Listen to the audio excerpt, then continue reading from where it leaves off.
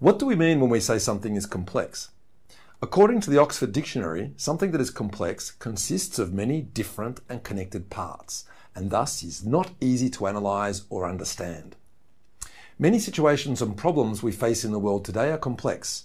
They are made up of many different and connected parts, and they are difficult to analyse or understand. Complex behaviour that arises through the interaction of multiple variables over time has been called natural or dynamic complexity. These situations are often characterised by a lack of information and an incomplete understanding about how reality works. Situations of dynamic complexity are ones of constant change, where outcomes are difficult, if not impossible, to predict. We've all seen situations where something is increasing, decreasing, slowing after a period of strong growth, or fluctuating, and you're not too sure why. Maybe it's the level of unemployment, or the crime rate in your city, or the use of antibiotics. Or perhaps some actions have been taken to improve a situation or solve a problem, but they have had no effect, or worse still, they have had unintended consequences that have made things worse. These are all manifestations of complexity, as they are the result of a number of different, connected parts interacting over time. These 6 scenarios are the types of situations that we are going to learn to better understand in our class. Complex situations arise through the interaction of a group or a system of variables. In our class, we will use the word variable to refer to the parts or elements of a situation whose values can vary, increasing or decreasing over time. Variables can be tangible objects such as people, salaries and buildings, and also intangible things such as worker morale, customer satisfaction, love or hate. A system is simply a group of interconnected variables. As a task or situation includes more and more diverse and interconnected elements, it becomes more complex. As a general rule, the level of complexity in any situation or problem or task increases as the number of interacting elements, the variety of the elements, and the strength of the interconnectedness between the elements increase.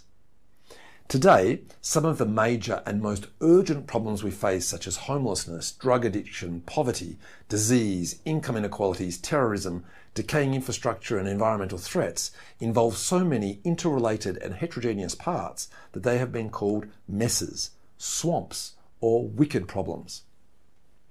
While complex behaviour does essentially arise through interactions, it is the nature of the variables and the relationships between them that makes these situations difficult to analyse or understand. Let's illustrate with a simple example. Imagine that you start a new company that sells an amazing, shiny new product. You engage in promotional activities to make your product known and generate sales. Proceeds from sales provide funds that you can invest in additional marketing and promotion, which leads to new sales. Over time, your sales grow. 4 variables are necessary to explain this growth. Can you see how they form a loop?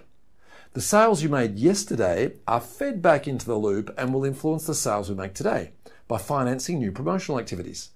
This is called feedback, and here it is driving our growth in sales. The adaptation that feedback provokes makes things complex.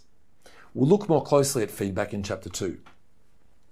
It may take time for potential customers to learn of your product offering and make their purchase decision. There are sometimes delays in the relationships between variables. We discuss delays at the start of our next chapter. Of course, your competitors will begin to worry as your market share grows.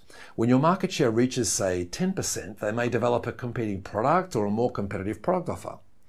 It's not just your market share that gets them worried, but rather your level of market share. As their reactions differ depending on your level of market share, the relationship between these variables cannot be described by a simple straight line. This relationship, just like many others in the world around us, is nonlinear. Levels and nonlinear relationships make it sometimes difficult to link causes to effects or effects to causes, which also adds to the complexity and the unpredictability of the situation. We will see how some variables accumulate and how levels influence the relationships between variables in Chapter 3.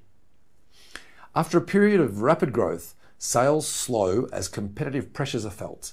Your activity looks a little like this chart that we saw a few minutes ago. We can learn 3 things from this story. 1. The rapid growth and then slowdown in sales can be explained by 6 variables in interaction. 2. Interactions between variables, feedback loops, delays, levels and nonlinearities all contribute to creating the observed behavior over time. And 3, drawing the interaction of variables helps us see these interactions at work and better understand them. We will learn more about the power of feedback, delays, levels, and nonlinearities in the following chapters, and we will learn different techniques to model complex situations.